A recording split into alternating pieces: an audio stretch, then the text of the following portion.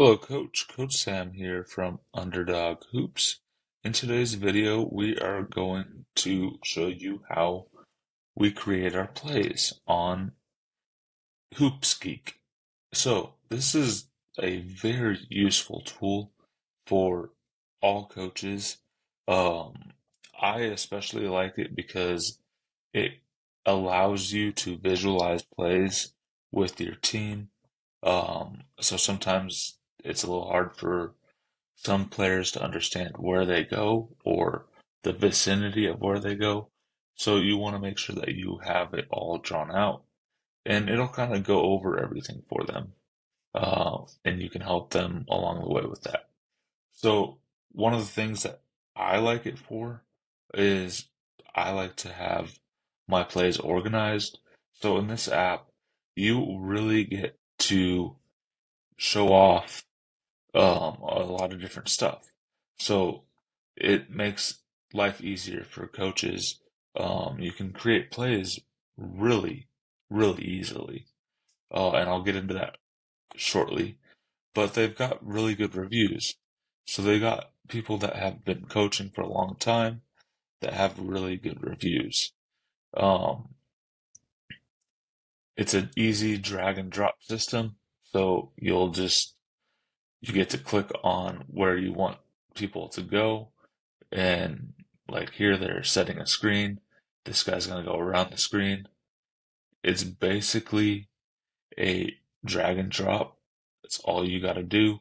Um, there's play animation. So you can go back, you can create videos, you can create playbooks, you can create anything and have it all animated to make sure that your team understands where they need to go and where they need to be. Create a full playbook. So I talked about this. I'll go over it in my own playbook and how I organize mine. But create your own playbook, have multiple chapters, multiple areas of emphasis, and then there's pricing. So the really cool thing about this is it's only $99 a year, or you can do the free version, and you only can get 5 plays in one playbook, which isn't a whole lot.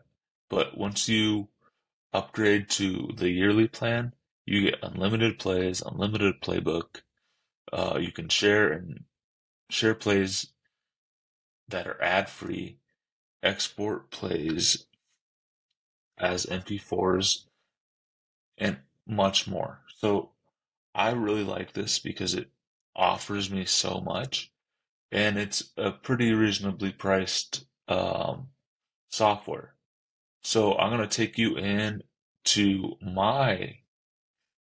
um, my Hoops Geek, and we'll get started with that. So let me share my screen with you on that. Oops. Did I share the same one? Okay. Hold on.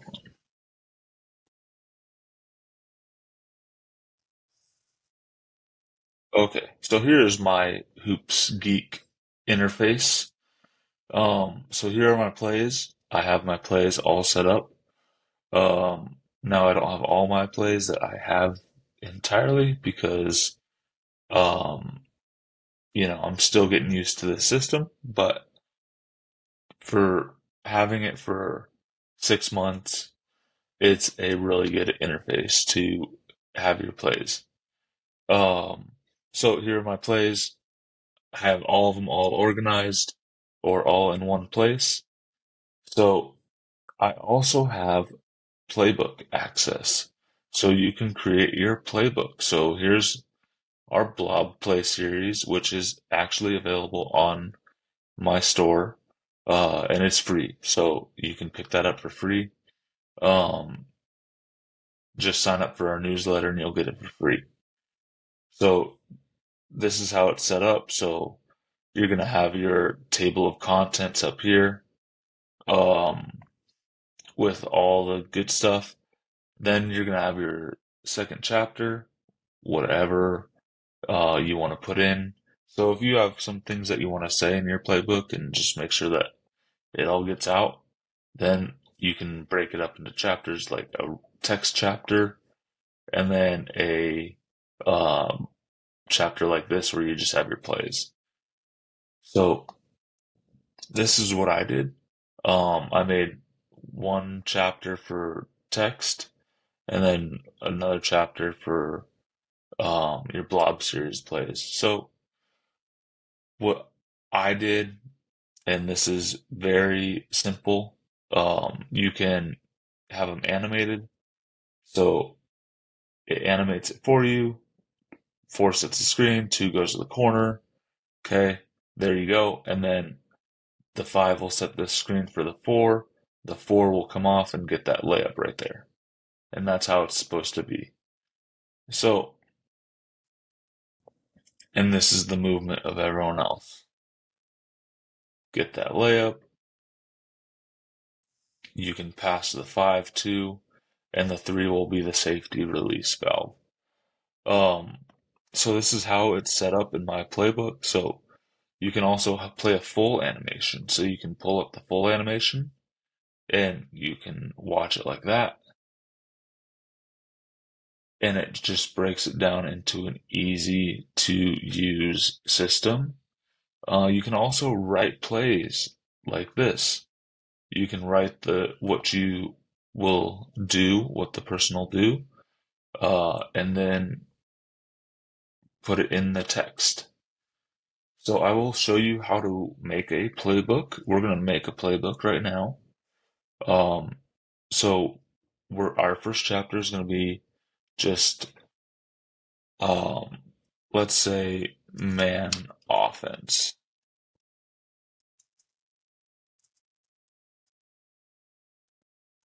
Okay, so we're going to look up our man offense. So my man offense is zone. So zone it down. So what I want to do is I want to make sure that you can easily drag and drop that. And if you wanted to add some text into it, you can also do that as well. You can add some text.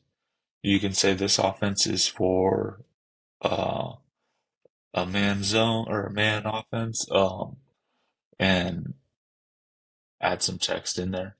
If you wanted to create a new chapter, you can also do that pretty easily. So you're gonna just drag and drop, create a new chapter. Boom. Maybe you have zone offense,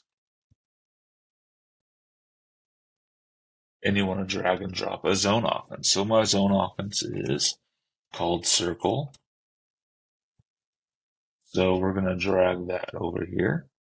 Okay, and maybe you want to add some more text.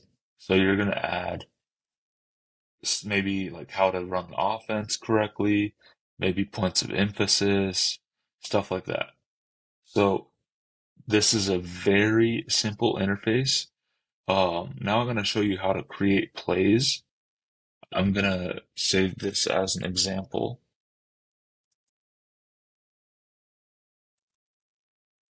Real quick. Oh, all right. So we're going to save it, and then we're going to save it to Underdog Hoops, and then we'll save it to there. All right. So now what we want to do is we're going to create a playbook or a play. So let's create a play.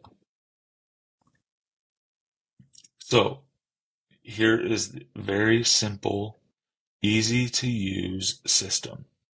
So if I wanted to create a out of bounds play or a horns play or some sort of any play, what I would do is you can drag and drop these really easily.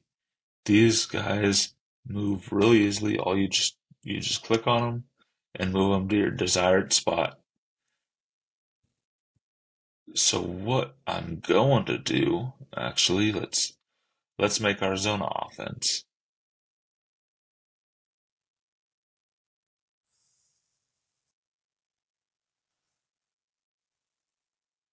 Okay, so we're going to make our zona offense. So, first of all, in this zona offense, I want someone to screen down. Okay, so my bigs are going to be screening down. Now, if you do it like this, it's so easy to make that mistake, but it's easy to fix as well. So you're just going to click this, move it over to the desired person that you want to have screen, and then you're going to move that screen to the desired person that you want to come off that screen. Okay, so now we drag it up. So now what we're doing is we're making this person cut. So we're making, there we go. So now we have them cutting up to the top. So 4 and 5 screen down. These guys cut up. Now, what you're going to do is I'm going to create a new phase. Okay. So here's what's going to happen. If the ball is passed away, so if it's passed to the 3, the 1 will immediately cut to the opposite side. Okay, that's fine. Perfect. Now, what the 5 is going to do is the 5 is going to set a screen for the 3. So we're going to make it so it's a decent screen. He's going to screen. Actually, let's make this into a new phase. So we're going to make that into a new phase. We're going to click on the 5. We're going to set the screen. Sometimes it's easier to create a new phase because it's just a little difficult to see how the play works. So the 3 is going to come off this screen. Oops, that should be a dribble. So the 3 can dribble off the 5 screen, and the 3 wants to get into the key if they can, into the key. Now, if they can't penetrate and get a layup, they are going to kick out to the 2. So the other part of this offense is actually, no, I'm wrong on that. Okay, so the 4 would then come up. See, coaches can be wrong too. 4 can come up. You're gonna set the 3 dribbles in. If he doesn't have anything, immediately passes out to the 4. Okay, now the 2 is gonna cut. So the 2 cuts and is gonna cut all the way to the corner. And we want to try and get a layup out of this. If it's not there, we don't worry about it, but we just keep running our offense. Okay. This guy over here, let's see if it all worked. All right. So every time we set screens, we want to have our big also go and cut with our guard. So we want to have good cuts. So I need to fix this a little bit.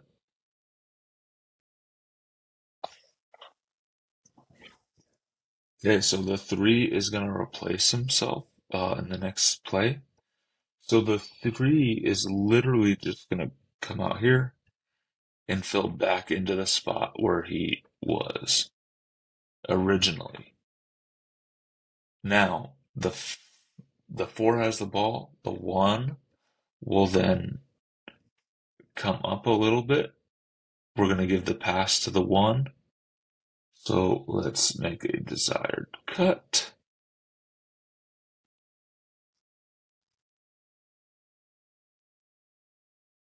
He comes up.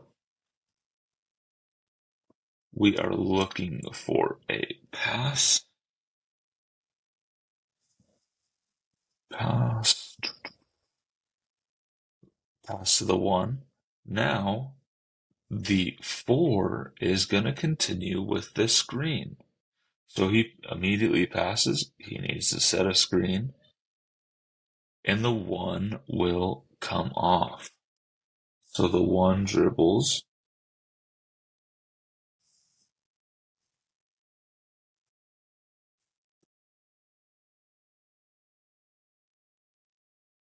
And it starts the play all over again. So the 5 will come up.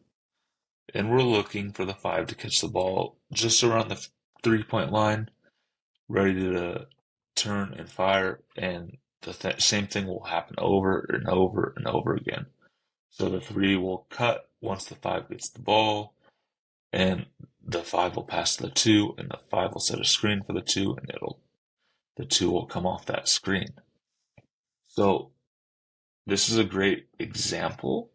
Now, when it comes to animation, okay, it's a little tricky, but here's how we're doing our animation. So we want the 4 and the 5 to set the screen at the same time. So what I want for them to do is we're going to have it executed at the same time. This is this button right there. So we're also going to have the cuts by 3 and 2 at the same time. You don't want to click this one because then it'll add it to the same time as this. So we're going to click the second one. So I always click the second one to make sure that they are always on the same page. So we're going to do this example. I'm going to show you without these, and then I'll show you with it. So they're setting the screens. Okay, cut. It's slower. Okay, but if we say let's execute at the same time with this, let's not do that one right now. I'll show you what that looks like. So boom, they would go at the same time. Okay, great. So now what we'll do is we'll add, they cut at the same time, these two. So it'll do it at the same time as the other two. Boom, there we go. Now you're all set. Now it's the correct way.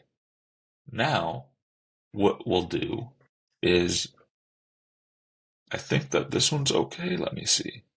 So they pass and then they cut. That's one action. So that's fine. Now we're going to go to the next one. Okay, let's see about this one. There's a lot of movement in this one. So the 5 sets the screen, the 3 comes off, the 4 comes up, ready for this. So I may want to, so that 5 needs to come up and set the screen earlier.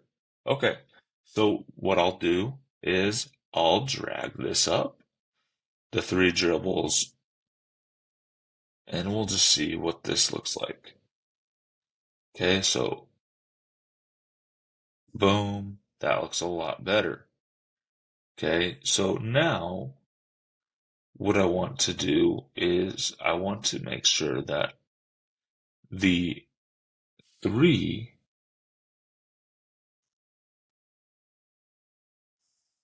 so if I want to do that, and let's say I want the 3, as the 3 is dribbling, the 5 or the 4 will get ready to come up. So I click this one because I want it to align with the dribbling of the 3. So let's do that.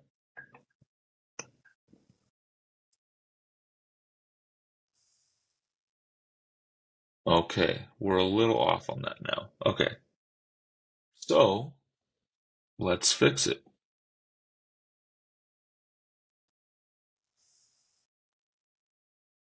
Okay, let's try it now. So we're going to do the full animation. We're going to just kind of see how it looks.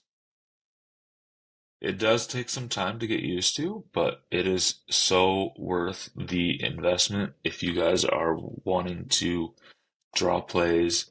Um, it really helps because it just brings a more understanding to your players on what they're supposed to do. So I encourage you guys to check it out. I do have an affiliate link that sends it right to you, and that affiliate link will be in the description, and it'll also be on the screen, ready for you guys to type that in, or you can just hit the highlight the link and copy it into your browser, and you'll be sent right there. Um, One of the most important things that I can say to you guys about this app or this software is that it's very useful for getting your, if you have coaches that are visual, if you have players that are visual, it is something that they can look at and say, okay, I understand this part, I don't understand this part. And then you can go in as a coach and explain it to their standards. So I encourage you guys to go check it out. Other than that, I hope you guys have a good rest of your day.